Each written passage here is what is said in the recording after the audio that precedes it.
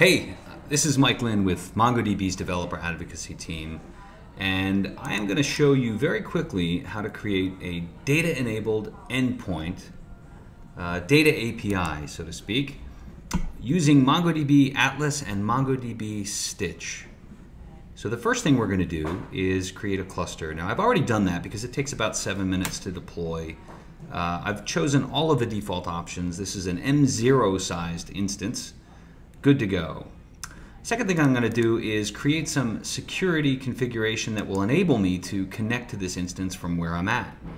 That involves creating an IP whitelist entry for my IP, and then a user that will enable me to connect to the database. So very simple, couple of configurations. Next, I'm going to create a Stitch app. Now that also takes about 3 minutes to create, so I went ahead and just created one very quickly.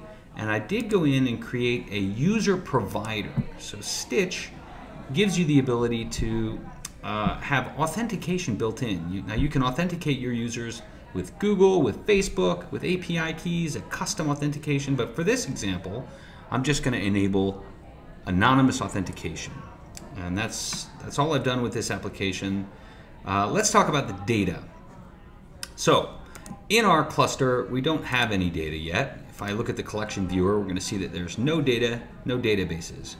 Let's take some example data from our spreadsheet here with contact information, and we'll download that as CSV, and then we'll show how to connect to this instance to import it into our cluster. We use a tool called Mongo Import, and I just clicked on the button that takes me to a customized version of the command with all of the syntax filled out specifically for my cluster. Now I'll have to replace the database name and password and provide the type, which is CSV, and provide a path name to the file I want to import. But through the magic of preparation, I've already done that, and you can see here I've been running some tests in the background, but this is the command I'm running. I've also added a -- header line.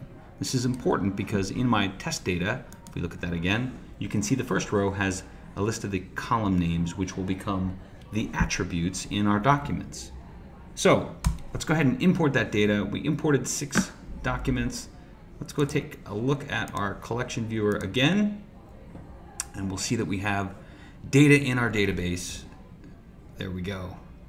Again, very simply, just simple data, nothing fancy there. Now let's go focus on creating that data API. Now, since we've got data in, we are going to want to create a service that listens for requests for our data. Now, we do that in Stitch by creating a Stitch app and then creating a service. So I'll click Add Service. We have a couple to choose from. We can create a Twilio service or a GitHub or AWS services, but I'm going to create an HTTP listener service, and maybe I'll call it HTTP.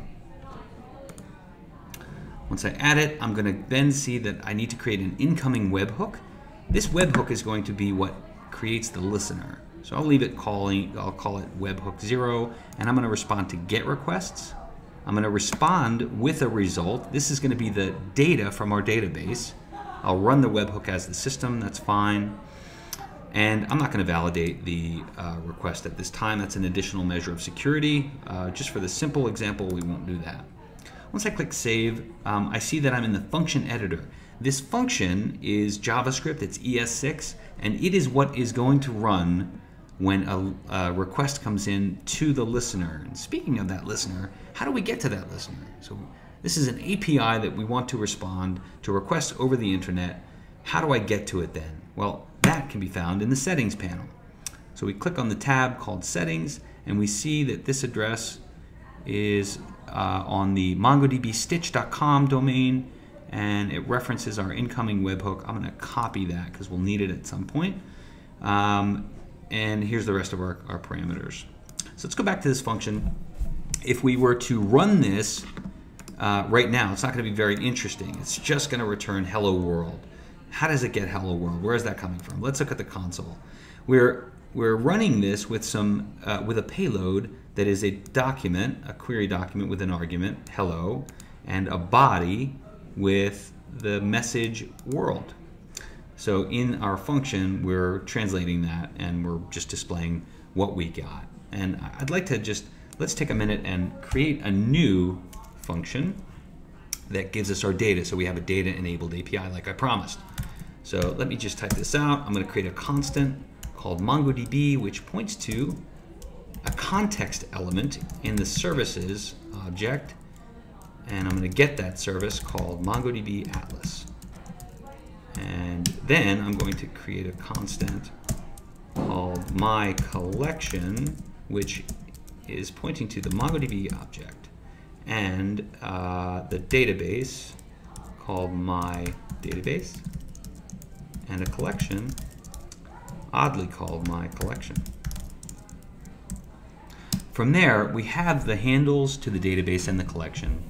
From here, all we really need to do is return the result of a find command. So I'm going to issue a myCollection.find, and I'm going to pass that to the toArray function, and that should give us what we need. I'm going to run it in the test, and sure enough, here I see all of the documents that we had in our data. Should be good to go. Let's go ahead and take that settings and copy that, and we'll use a tool called Postman to test out our API. This is going to simulate a request from maybe a front end or a React application, and I'll just paste in that webhook and I'll send it, and oh, we get an undefined. Let's see what that's about. I've got my respond with result. I've got my get. Oh, you know what I didn't do? I didn't save. So you need to make sure that you save the function so that that's deployed to the Stitch application and can be referenced externally. So let's go ahead and give that another shot once we do that, and it should be good to go. There we go. All of our documents are visible, and what we did was just created a data API in a couple of minutes with MongoDB Atlas and MongoDB Stitch.